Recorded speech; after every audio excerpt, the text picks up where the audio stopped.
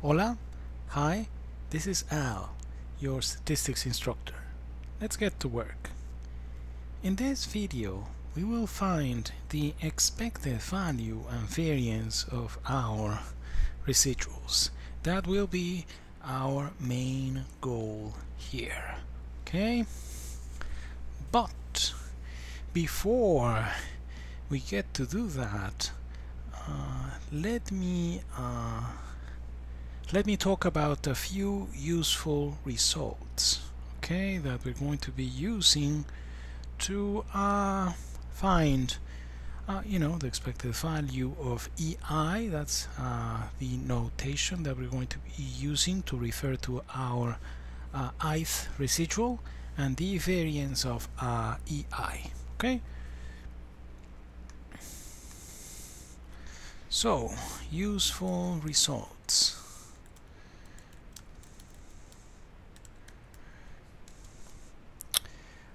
Let me call this guy result 1. So let x and y be independent random variables. Okay, then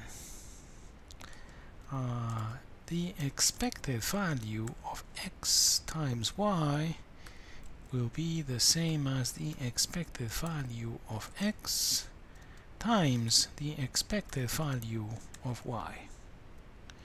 And this is provided that the expectations exist. Okay. Proof. We are going to be giving the proof for the continuous case. But in case you have discrete random variables, it's going to be similar. Okay, but let's do it in the continuous case. Okay, so let's try and find the expected value of that product, x times y. Okay, so since we are considering that x and y are continuous random variables, it's going to be given by an integral. Okay, the integral, let me just find it. Here we are. So it's going to be the integral from negative infinity to infinity of, and then we need another integral there again,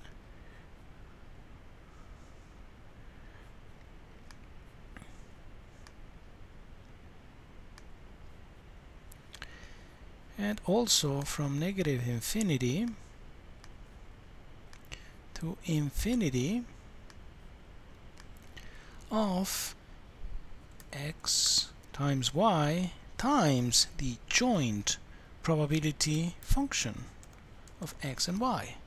And first we are going to integrate with respect to x, then we're going to be integrating with respect to y, right? No problem there. You guys have seen or done something like that before. Okay, now remember that x and y are independent. So if they are independent, the joint probability density function equals the product of the marginals, right?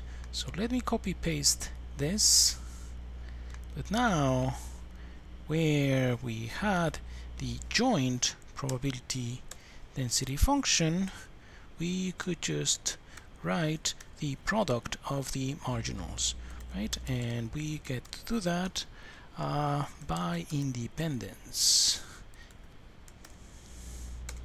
Okay, nice, we're making progress. Now we are integrating with respect to x first, right?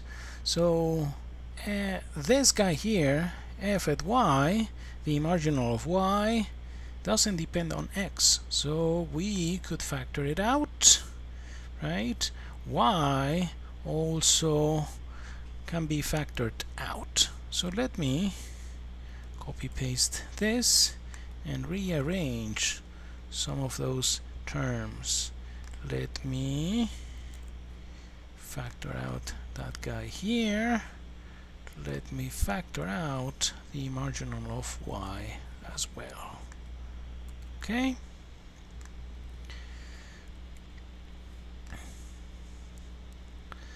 So now, let me see. I just want this guy. Okay. Tell you what, let me get rid of this guy for a sec. I just want this guy here, the last integral. I want to kind of isolate it, so you can see clearly that this integral here inside these square brackets is just the expected value of x. You guys agree? Okay. So now what we have here happens to be the integral from negative infinity to infinity of y f of y, the marginal of the random variable y, times, now inside these square brackets what we have is the expected value of the random variable x, right? But now note that this guy doesn't involve y, so we could factor it out, and that's exactly what we're going to be doing next. Okay.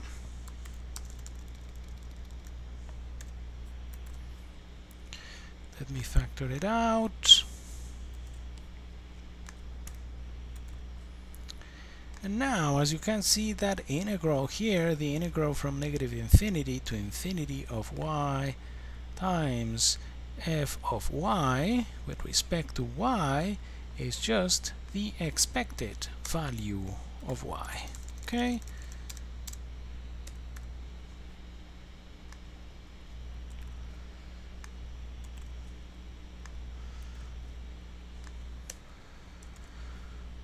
So what we have shown is that the expected value of x times y equals the expected value of x times the expected value of y, provided that x and y are independent. That's our first result. Okay? Now the next result that I want you to remember has to do with the covariance between two random variables x and y. So first, let me remind you what's the definition of the covariance between two random variables x and y. Just by definition, it's the expected value of a cross product, right? It will be the expected value of x minus mu sub x, right?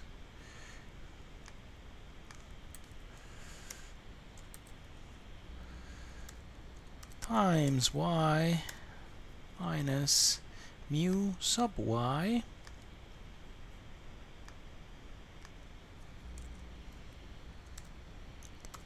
and well, we know that mu sub x and mu sub y are just representing the expected value of x and the expected value of y respectively, so it's just notation, right? Okay.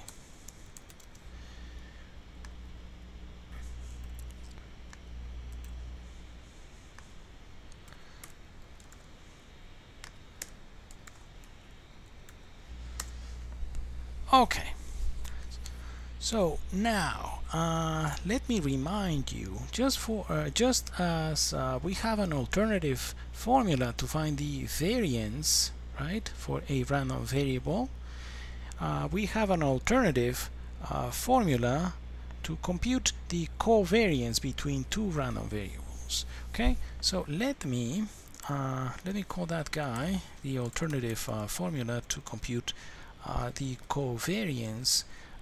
Let me refer to that guy as the result number 2. So the covariance between x and y could also be computed as follows: the expected value of x times y minus expected value of x times expected value of y. Okay, now I would like to show that result with you. Okay, so first, by definition we know the covariance between x and y equals the expected value of that cross product. Okay, so just let me copy paste this. Okay, now how about we expand this? Okay, let's expand that cross product. Okay, so that's the same as the expected value of x times y and of x times minus mu of y. So let me just write it down like this: mu sub y times x, right? Then it would be minus mu sub x times y, so it would be this guy here, right? And finally, minus times minus, we have a plus, and we have mu sub x times mu sub y.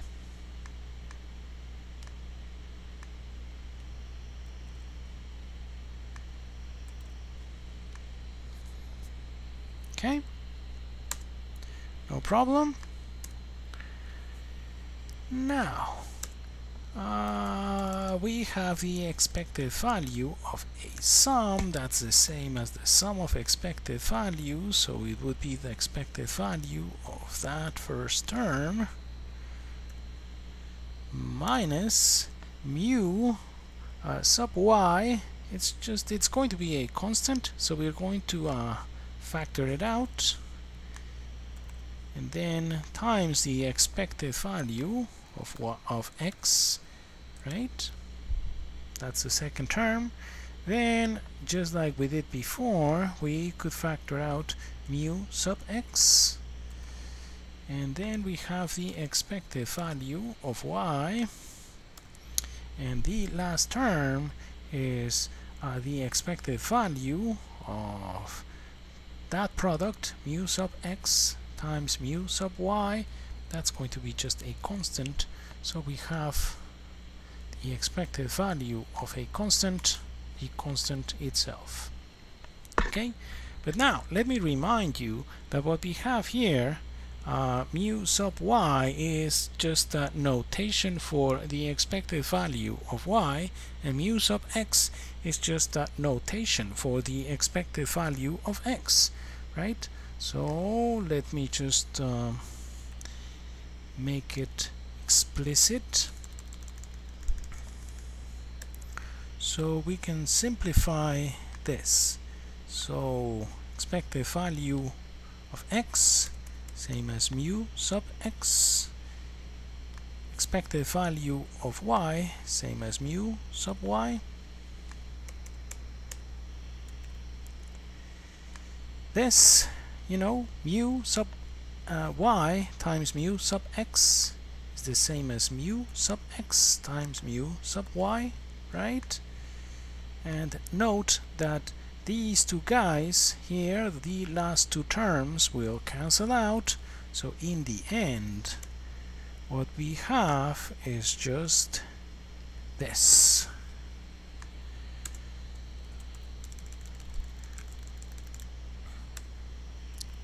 So that's our alternative formula to compute the covariance between x and y.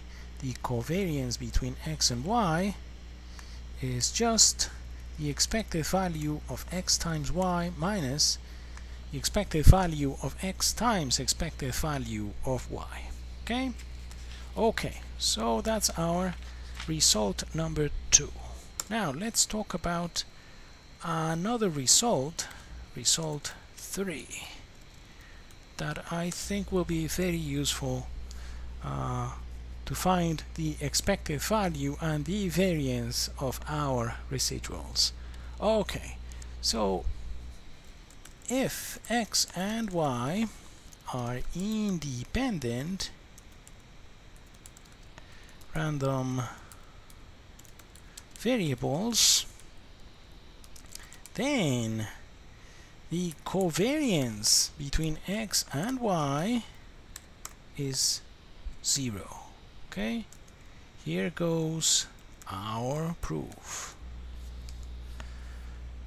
So first, from result number 2, the one we just showed, we have that the covariance between x and y is the expected value of x minus the the covariance between x and y equals the expected value of x times y minus the expected value of x times the expected value of y.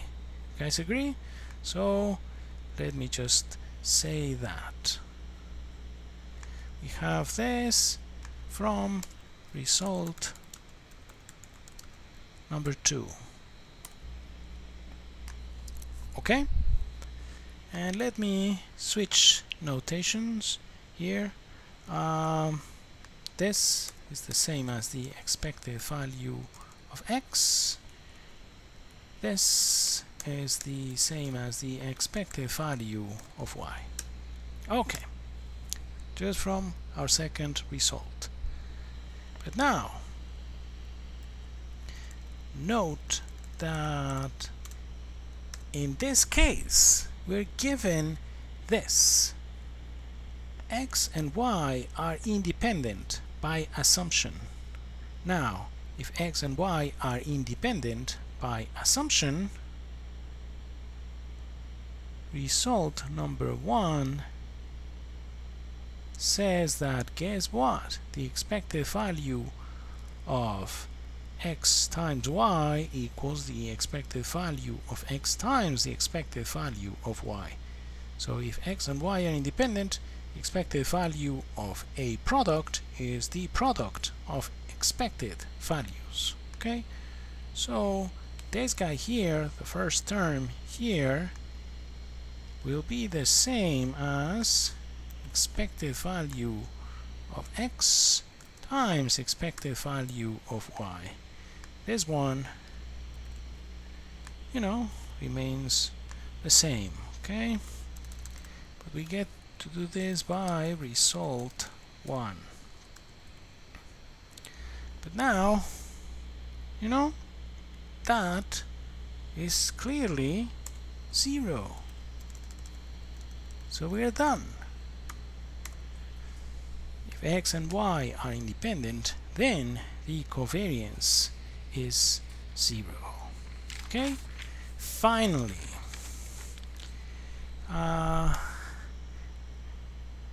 this theorem we're not going to show.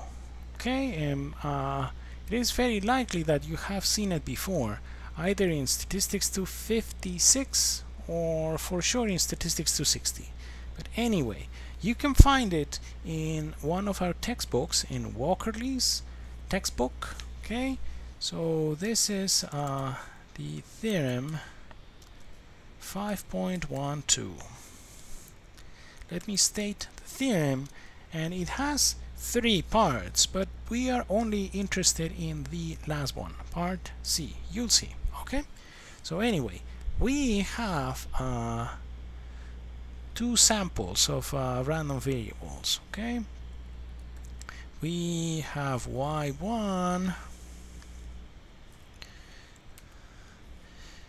we have y2,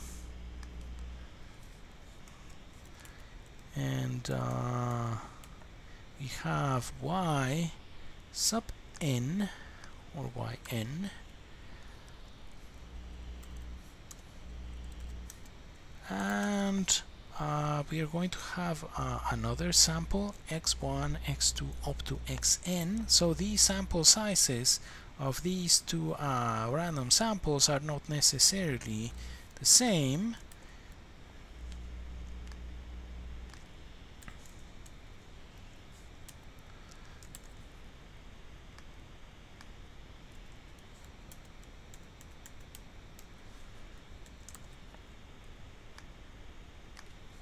Okay, so we have these random variables, and the expected value, let me use mu I for the expected value of the ith random variable y. Okay, mu sub y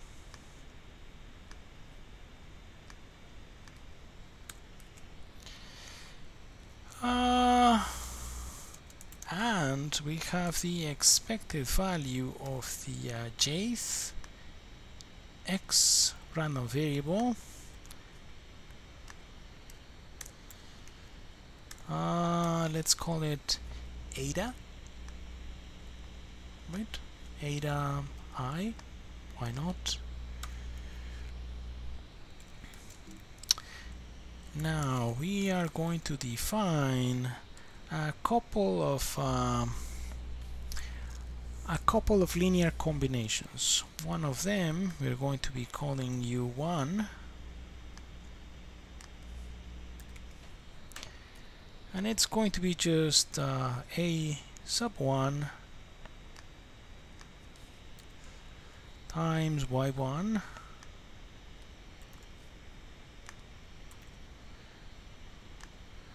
plus A sub 2 times Y2 plus A sub n times Y sub n, okay, or an times yn, okay. Let's now define another one. Let's call that one U2, and that one, as you can imagine, will be given in terms of x's, right? We are going to have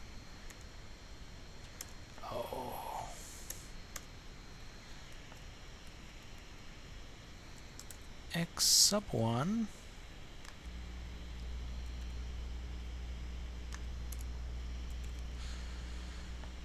here. We will have a b instead of an a. We're going to have an x2, and then we will have a bm, as you can imagine, times xm, okay, another linear combination, okay, and those a's and b's are constants, okay, makes sense? So the result, as I said, the theorem has three parts, but the only one that we're going to be using here is the third one, that the covariance between U1, that linear combination, that first linear combination, and the second linear combination, U2, is given by the sum of the covariances. Okay, so it's actually going to be a double sum, right? Because if you think about it, it's like a table, right? You need all the cross products right? So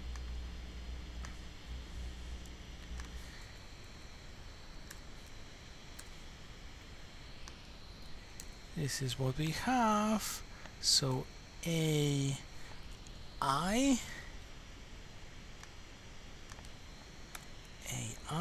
Bj, and the covariance between those cross products. Okay, makes sense. The yi's and the xj's. Okay, so we're done with the results that we're going to need, the preliminary results that we're going to need to show what we want to show, which is the we want to derive a formula for the expected value of the ith residual and the variance of the ith residual. So let's go back to our main problem. So first, before we find the expected value, that's what we're going to be doing first, let me show you what's the model, what's the linear regression model that we are going to be considering here. So this is the one that we're going to be considering. You have seen it before. It's what we call the centered model. So beta 0 plus beta 1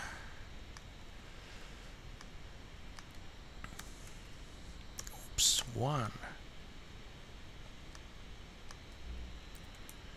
times xi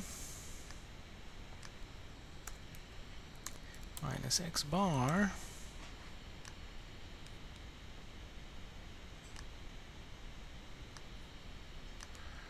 plus epsilon I. The assumptions for the error will be the usual ones.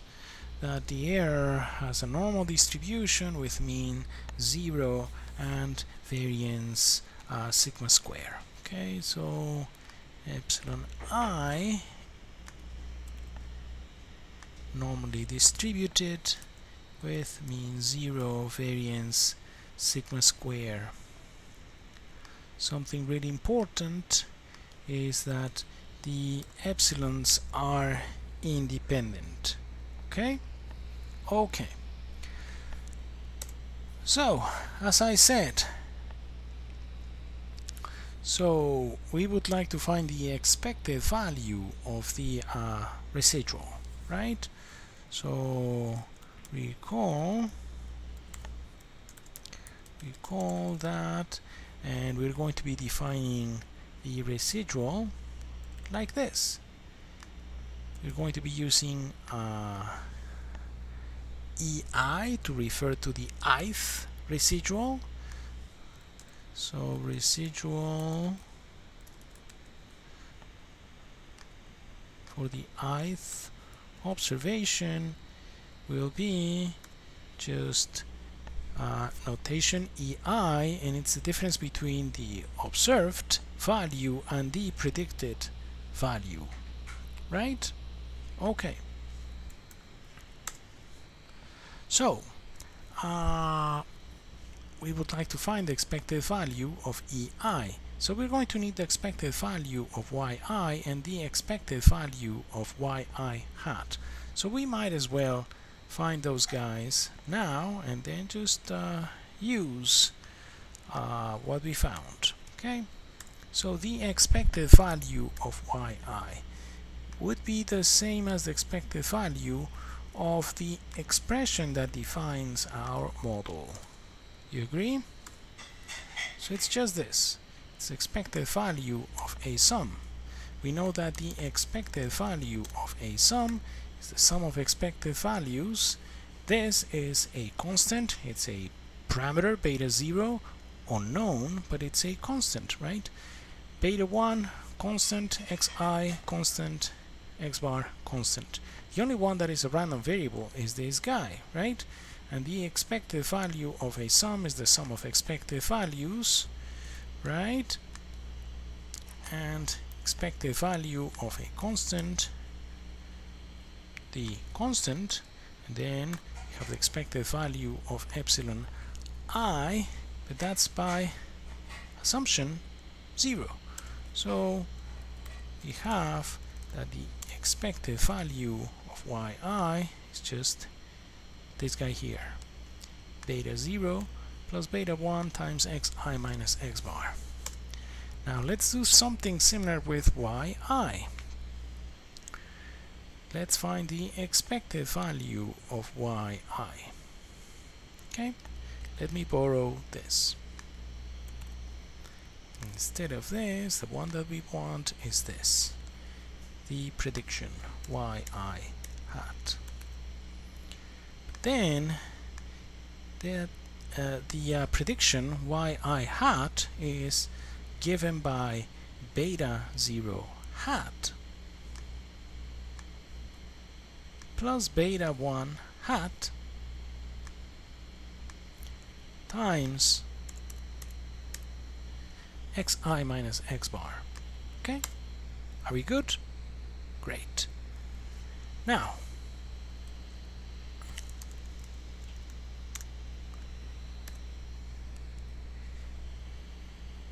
remember that we have already shown that the expected value of beta hat, because that's going to be the first term that we will have here, is beta 0, right? Okay, so at some point we're going to be using that. This is going to be the expected value of beta hat 1 times a constant. So we could factor out that constant, and then we're going to need the expected value of beta 1 hat. But remember that we have already shown that the expected value of beta 1 hat is just beta 1. Okay, so that's what we're going to be writing down on the next line. Okay, so as I said, expected value of beta hat 0, beta 0, this is just going to be expected value of beta hat 1, that's going to be beta 1 hat, well, beta 1 times xi minus x bar, right? It's the same. Okay,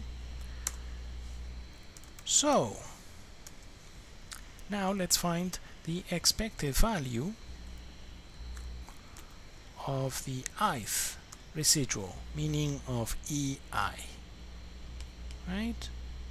This guy, that's what we want.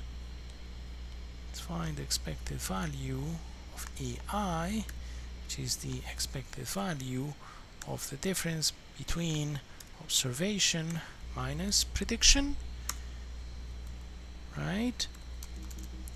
The expected value of a sum is the sum of expected values, so this is the same as the expected value of yi minus the expected value of yi hat, but given what we have already done, this is just expected value of yi, beta 0 plus beta 1 times xi minus x bar, that's the first part, minus this, right? Beta 0 plus beta 1 times xi minus x bar. Clearly, that is 0, right? So the expected value of the ith residual, right, meaning the difference between the ith observation and the ith prediction, will be 0. Great. Okay, so next step, we would like to find the variance of ei, the ith residual. But before we do that, let me remind you something. Okay, so recall that y hat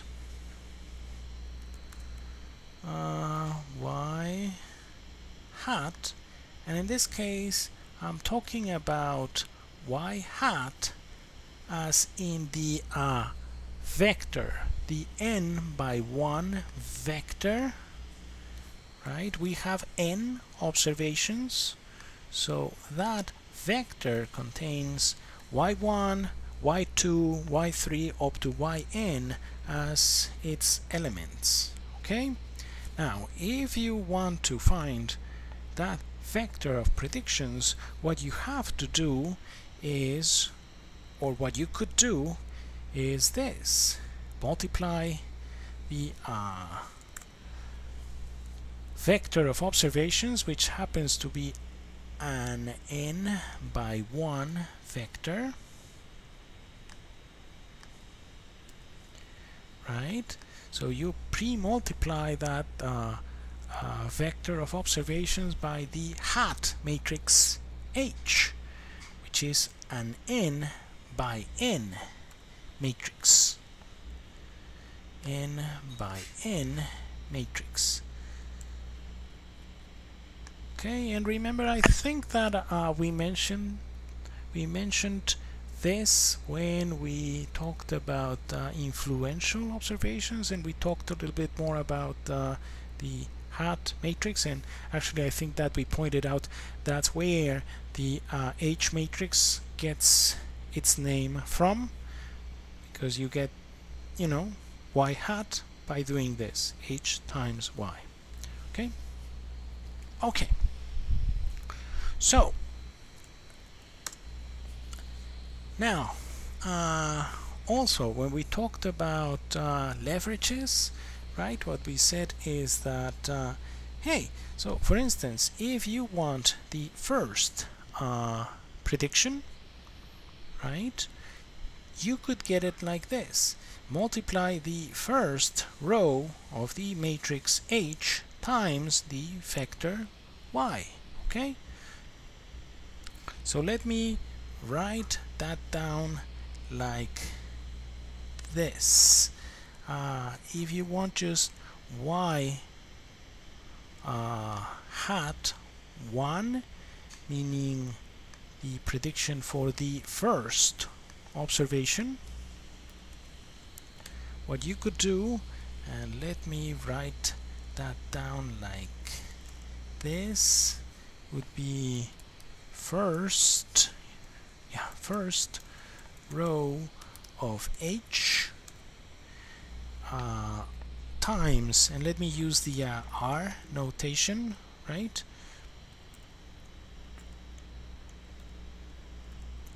So the matrix multiplication between the first row of H times the entire vector y. Okay?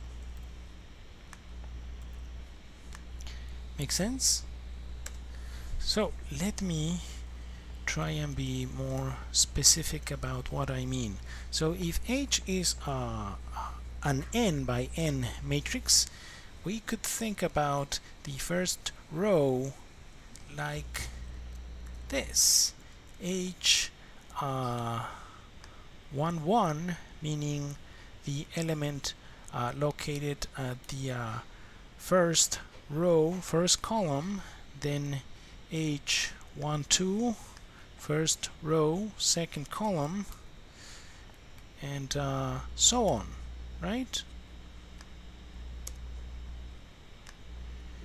Just want to get rid of that comma there.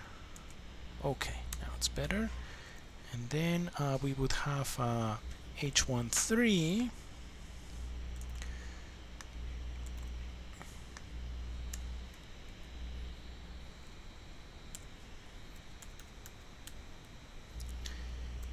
and H1n, right? That would be the first row of our matrix H, right?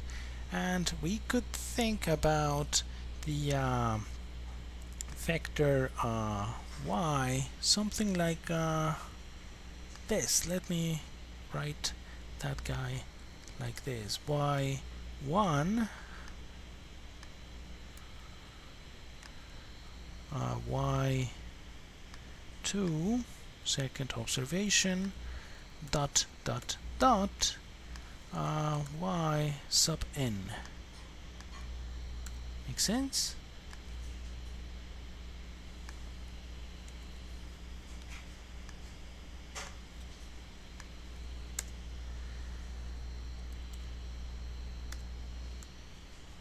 So when you do that multiplication, you end up with h11 times y1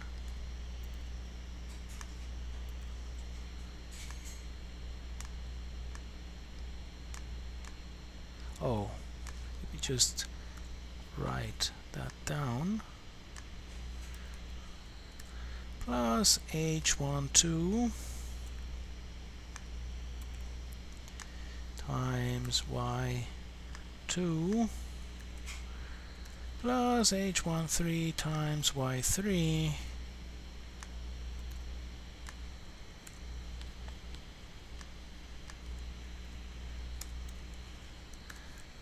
dot dot dot plus h1n times yn, right?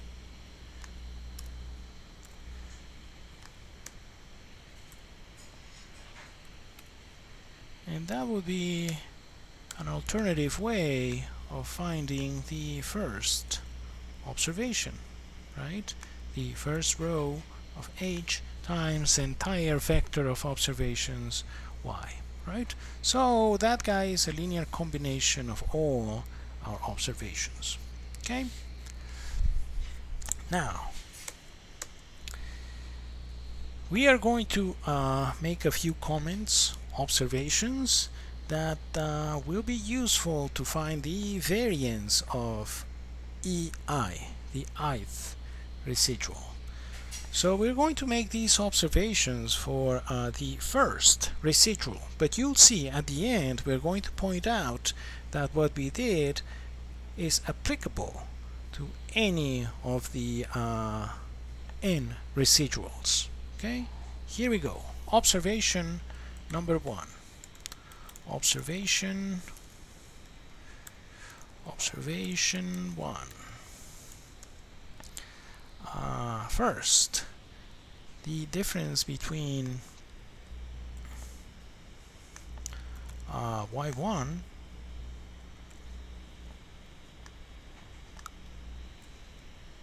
and y1 hat.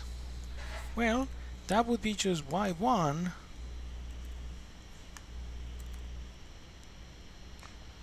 let me copy paste that again, just y1 minus this.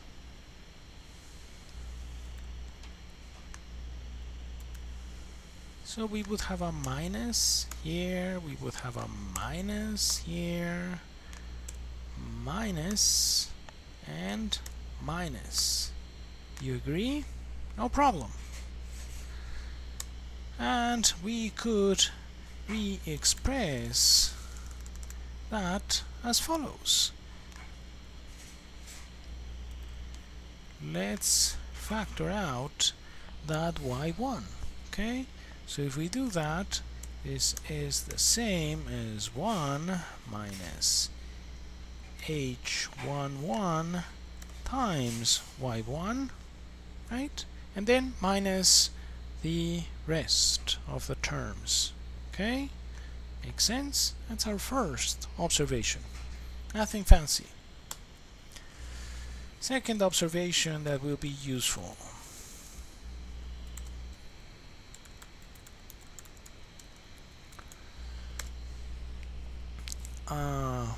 We want the variance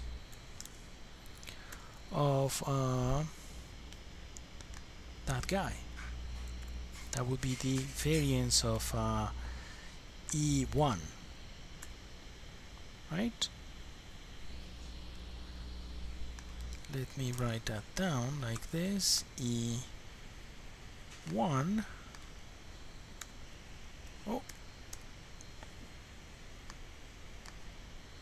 E1, which which is the same as the variance of that difference, y1 minus y1 hat, right? But notice that the expected value of that difference is 0. So the variance will be the same as the expected value of y1 minus y1 hat square, right? And let me just say that, okay? Expected value of this is 0, right? We show that the expected value for the ith residual, in particular for the first, you know, it's going to be 0. So then the variance is just the expected value of that quantity squared. Make sense? Okay.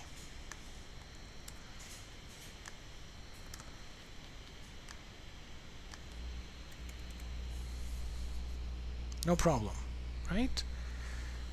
But we could rewrite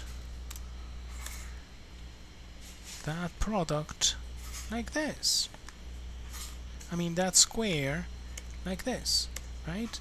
The expected value of y1 minus y1 hat squared is the same as y1 minus y1 hat times y1 minus y hat 1, right? But then again, since the expected value of this guy is 0, that is just the covariance between these two guys, right? You agree? Expected value of this minus 0, that would be its expected value, times this minus its expected value, 0. So that's just the covariance, right? Okay, so that's our second observation. Okay? Another observation. Observation number 3. Observation 3.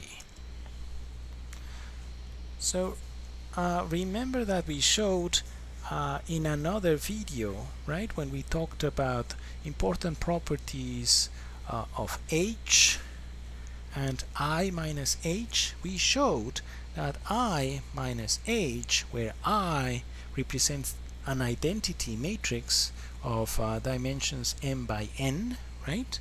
So we showed that I minus H is idempotent, meaning that I minus H times I minus H equals I minus H, right? So let me remind you, recall that I minus H times I minus H equals I minus H, okay? Meaning I minus H is idempotent, right? Okay. Now, the first row of I minus H, remember that I is an identity matrix, right? So let me show you what the first row of I minus H looks like. First row of I minus H. That guy will look something like this. 1 minus H 1 1, right? The element located at the first row, first column, right? But then since you have just a diagonal matrix, right? Outside the diagonal you have a bunch of zeros. So if you have I minus h, the second element, right, of the first row will look something like this. Whatever you have on the first row, second column, multiplied by a negative sign. And the same thing will be true for the other elements, right? Makes sense? Can you see it? The last one will look like this.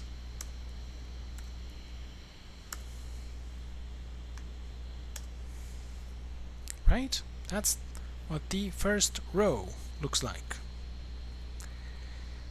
Now, so here we have used the idempotency of I minus h. Okay? Now, let me tell you what the first column of I minus h looks like. We showed, remember, that I minus h is symmetric, meaning I minus h transpose equals I minus h, right? So let me remind you about that. Recall also that I minus h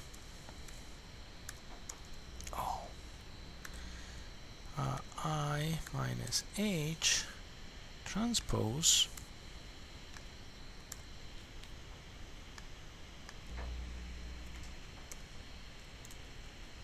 equals I minus h. Okay? So I minus h again is symmetric.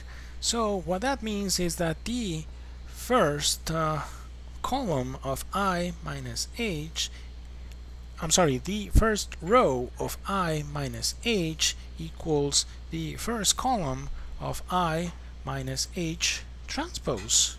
You agree? Right? So the first column is exactly as the first row. Okay? That's what that means, right? I minus h equals I minus h transpose. So its first row, it's the same as its first column. So first column of this, right? First column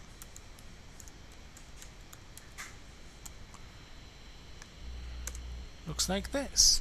Let me write that down like this.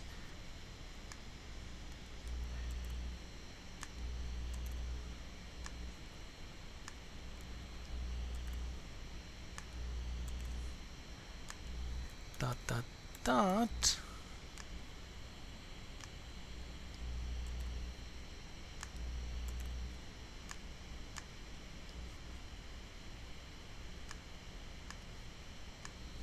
Makes sense? And that's by the symmetry, right? Okay. So note that and here's where the idempotency is going to be useful. Okay, if you do I minus h times I minus h, right, the product will be I minus h. You guys agree? Okay, let's do the let's find the first entry of the matrix I minus h. Okay, so to find the first entry, the one located at the first row, first column of I minus h, of that product, you do the first row times the first column, right? So first row times first column, right? Let me write it down like this. First row, and let me use that R notation, meaning that I'm multiplying these vectors, right? First row times first column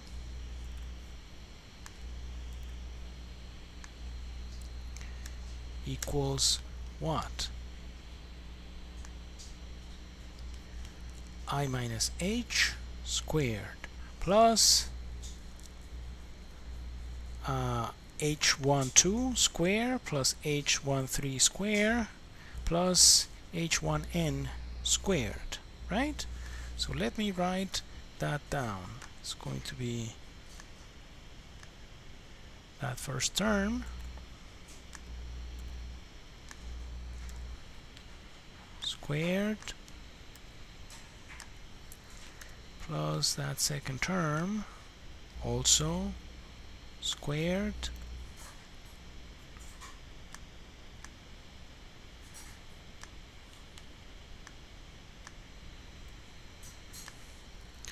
plus that third term and so on squared.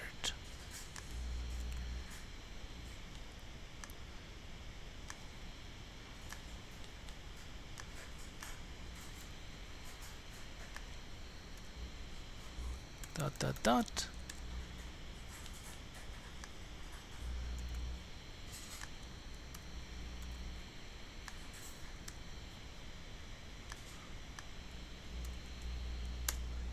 Okay. But now, that's just from doing the multiplication.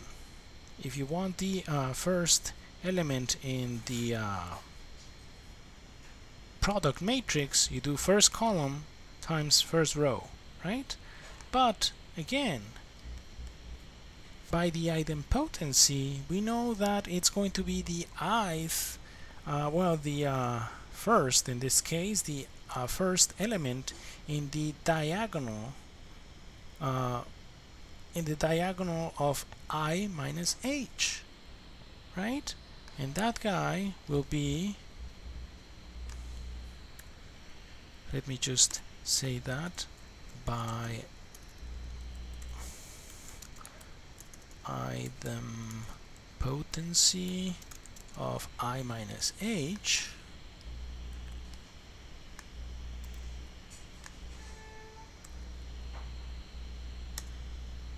that happens to be just 1 minus h11. Make sense?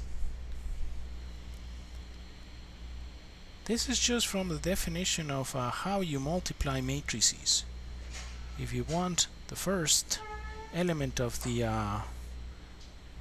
first element that lives in the product of these two matrices, you do first row, first column, right? But then we also know by idempotency what the result is going to be. So the result of multiplying the first row and the first column is going to be the first element in the diagonal of I minus h. So that's why we know this, and this is just from applying the definition of multiplication between those two matrices, right? Okay, so keep that observation in mind. Finally, observation number 4. Observation 4. By theorem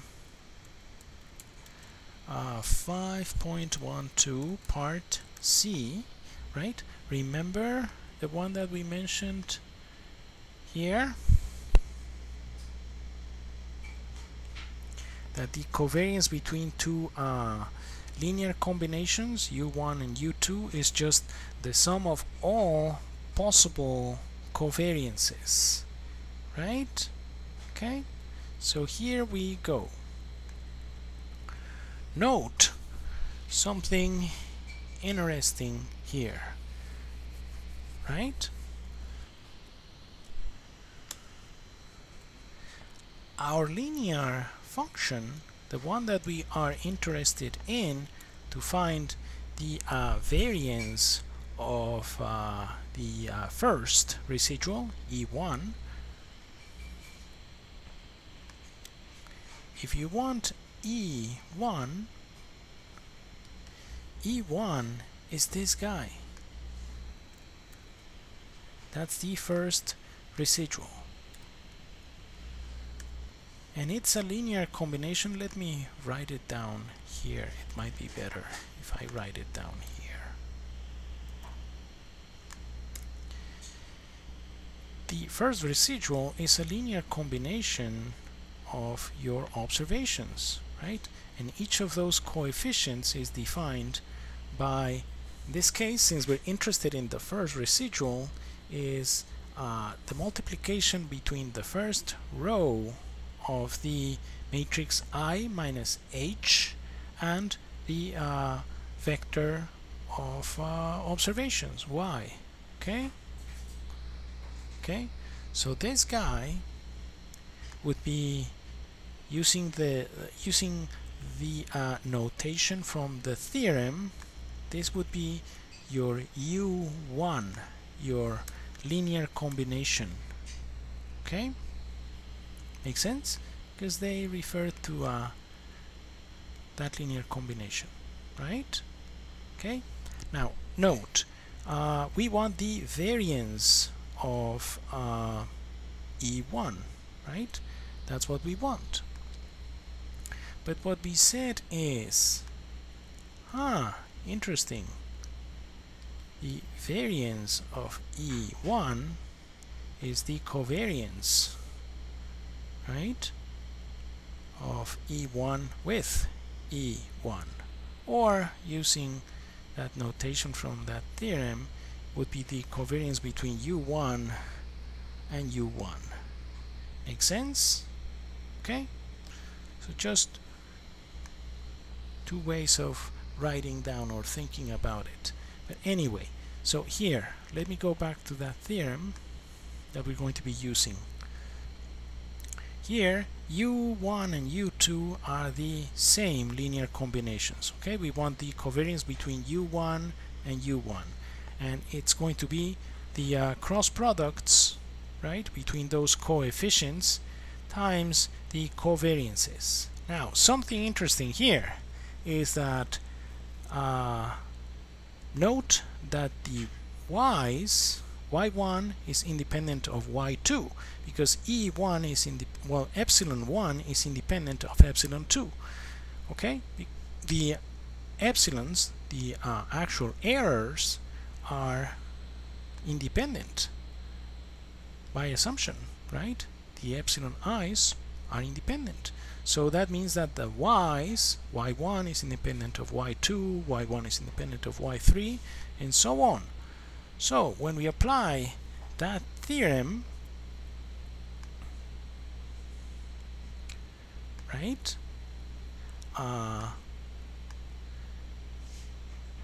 we only have these covariances when I is equal to j, right? So just covariance of y1 and y1, covariance of y2 and y2, covariance of y3 and y3, and so on, and the cross products here, right? So let's write that down, right? So we would have just the covariance between u1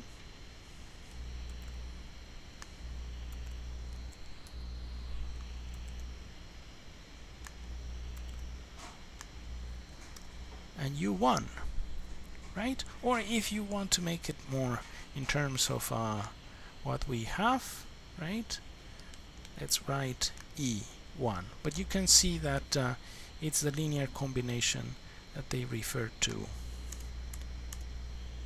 in that theorem, right? And the covariance between E1 and E1 is the same as the variance of E1, right? So anyway, what we said is you will have just these cross products when the I and j's are the same. So when you do that, you have the squares, and it would be covariance between y1 and y1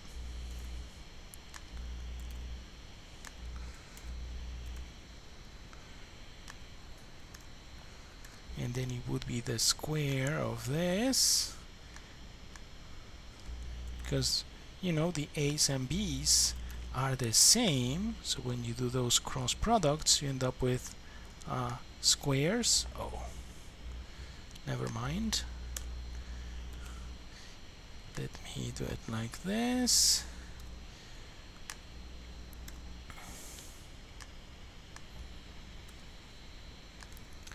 Covariance between y2 and y2 and so on. You see where I'm going, right? And we don't have covariances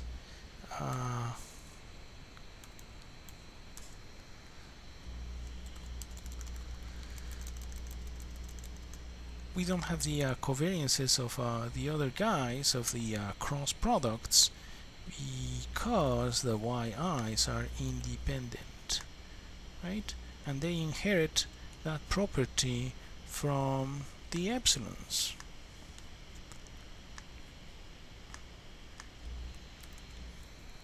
Covariance between yn and yn.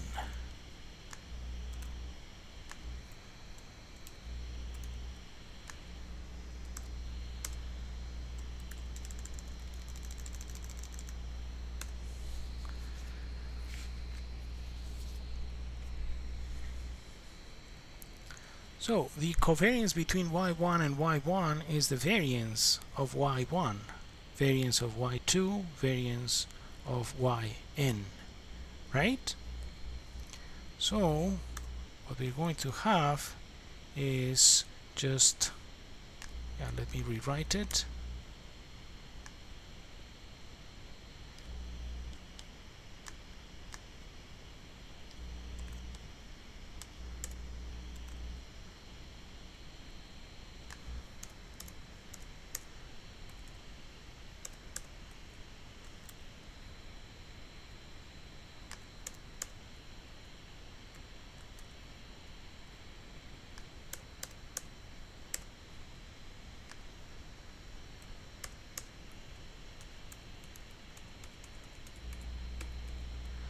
The variance of the yi's is just sigma squared, remember?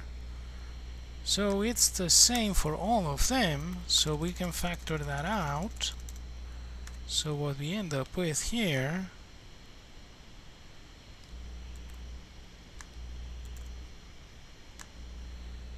is this. Variance of y1, sigma square. Variance of y2, sigma square. So on, right?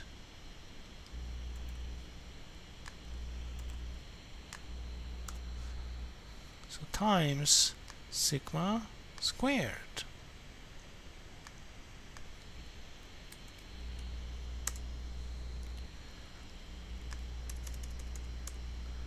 Right? Now, finally, remember that we said observation number 3. It turns out that if you found the product between these two matrices, right, it would be, by definition, first row, first column to find the first element here. If you wanted the second one, it would be if you wanted to find other elements, like the one on the second element on the diagonal, it would be the second row, second column, and so on. Anyway, so in this case, what we realized by observation number 3 is that this, the first row times the first column, is the same as 1 minus h11, where h11 is the element on the first row, first column, so meaning the first element on the diagonal, right, of the matrix H. So that guy would be just this is just 1 minus h11 by the idempotency, right? So variance of E1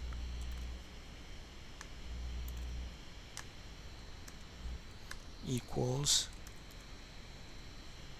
this 1 minus h11 times sigma squared, and that's by observation 3.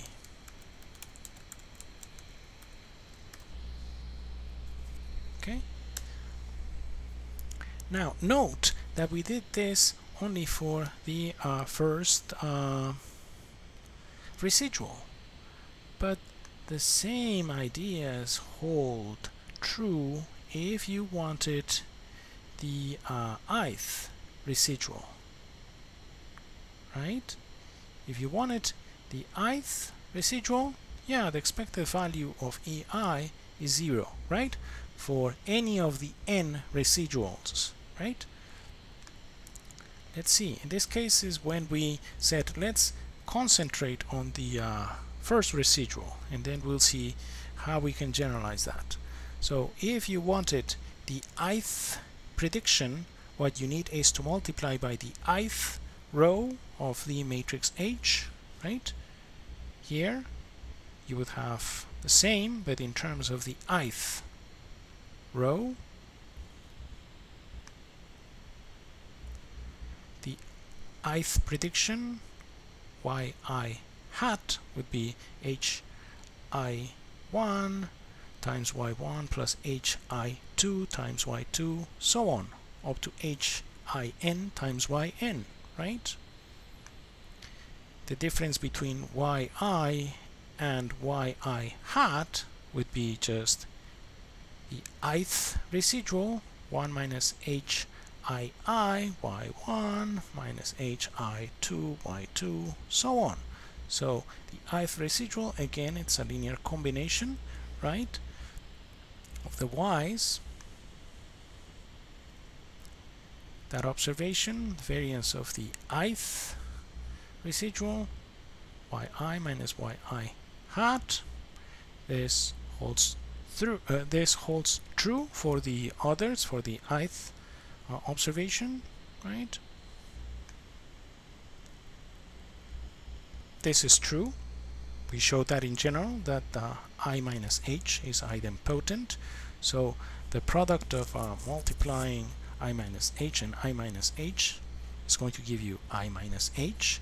So if you take the ith row of that guy times the ith column, we'll end up with 1 minus hi1 minus hi2, so on. Can you see?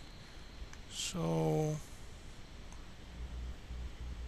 by idempotency, right, this is just the multiplication of the ith row, ith column, and that will give you the ith diagonal element of I minus h, right? So our arguments hold for the ith residual. Okay, so in general, variance of the ith residual